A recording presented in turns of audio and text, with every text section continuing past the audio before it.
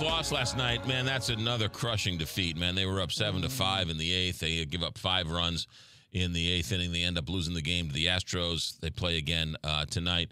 But this Adam Wainwright story is really got me ticked off. Oh, is he still off the Twitter grid? He has, I guess he has a weekly show on 101 ESPN, and I heard some of the comments yesterday online, and Ben Fred wrote about it in today's newspaper.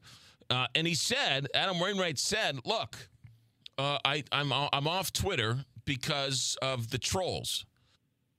And I'm kind of paraphrasing here, but he said, and again, paraphrasing, but his words, his essence, if you will, look, I'm at home with the kids, and I'm constantly on Twitter, and people tag me, so I see all the negative comments.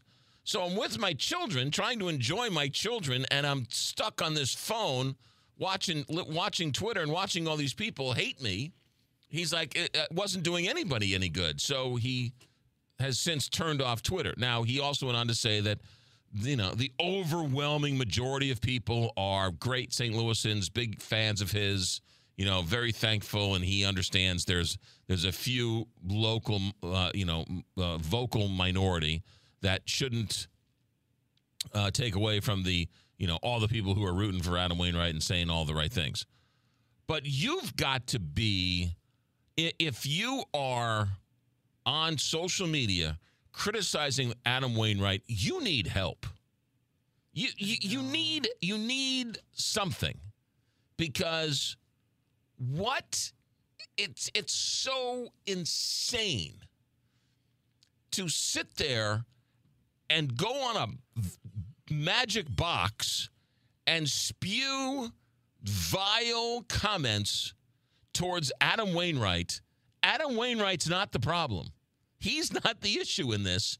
You are.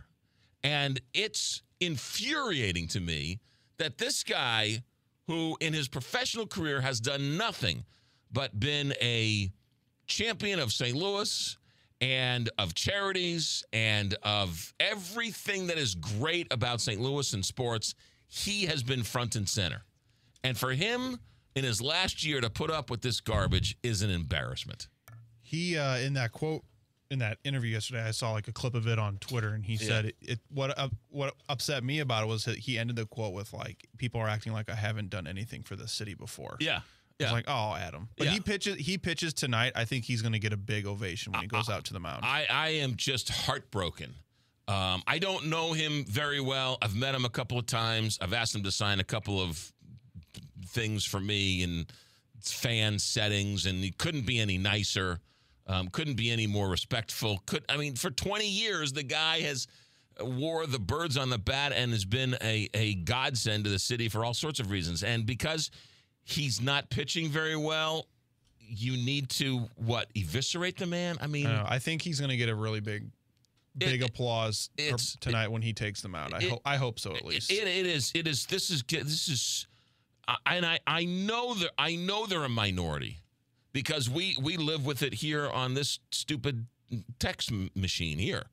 I get it. Yes, we do. I get it. So, Adam, I feel you. But and I applaud him for, imagine the guy he's got his kids and his wife and his kids, and he's, you know, going down a rabbit hole on Twitter. I know. And think about this. Adam Wainwright is being bullied on social media. Think about that for a second. What do you want? Don't people know that he feels bad enough?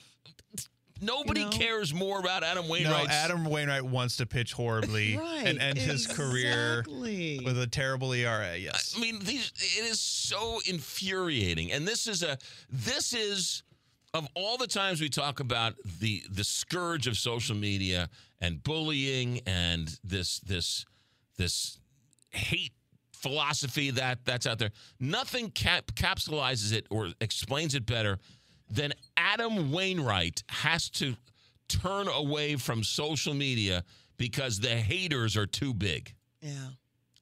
Adam Wainwright is being bullied on social media. It's nuts.